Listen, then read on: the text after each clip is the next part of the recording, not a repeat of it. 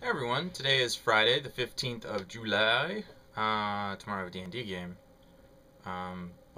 So how I come up with topics for this is actually pretty simple. I do my routine, I sit down, I think for a second, and I turn on the camera and then start talking.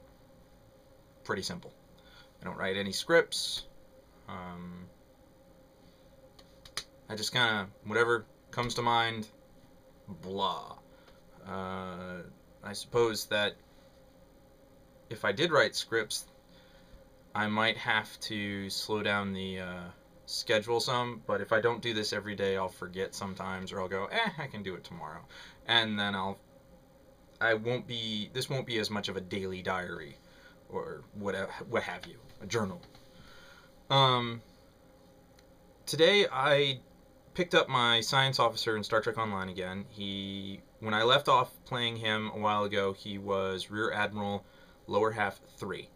Um, and So I picked him up again this morning. I optimized some of his bridge officers and messed around with some of his stuff and kind of got everything the way I like it now and the way the new combat system allows.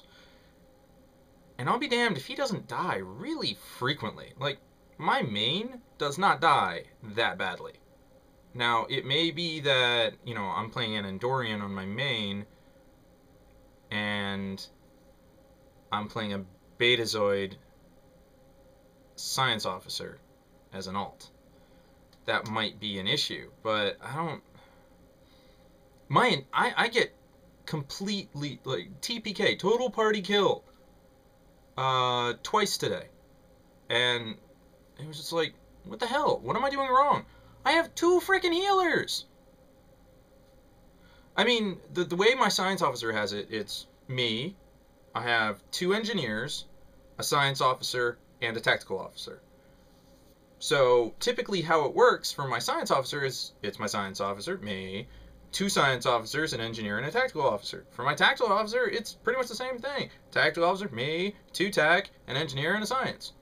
And if there's one science officer, that person has like all heals. And if there's two, I have some heals on one and some heals on the other, and some buffs on one and some buffs on the other, or debuffs or what have you.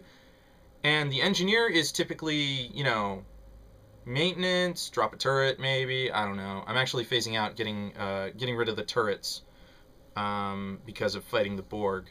Um, and the tactical officer is, yay, look at me, and then shoots back a lot, that sort of thing. So, and then I'm the one who fills in the gaps. So, or no, I'm also the one who starts all the fights. So my engineer, he starts a fight by, orbital strike or something.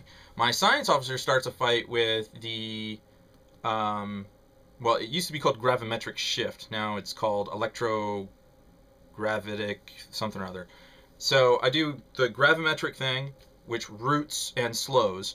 And then I do, it used to be called thermal vent. Now it's called exothermic venting or something, I don't know, but it causes an area of fire to appear.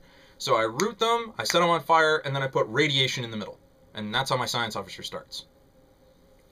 Now, as a Beta Z, I generate 20% less aggro than everybody. Just, that's as I am. My two science officers are also Beta Zs, and they generate 20% less aggro. So essentially what happens is that the tactical officer takes way too much aggro, especially using draw fire, and then the engineer gets it, and the science officers happen to draw a ton of aggro anyways because they're healing.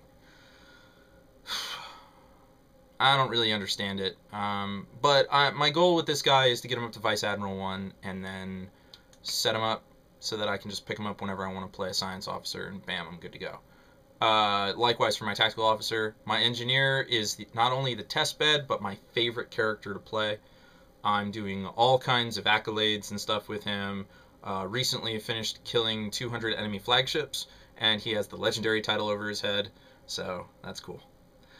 Anyways, that's enough of Star Trek Online. I'm gonna go downstairs and get something to drink, because I'm thirsty. Yeah.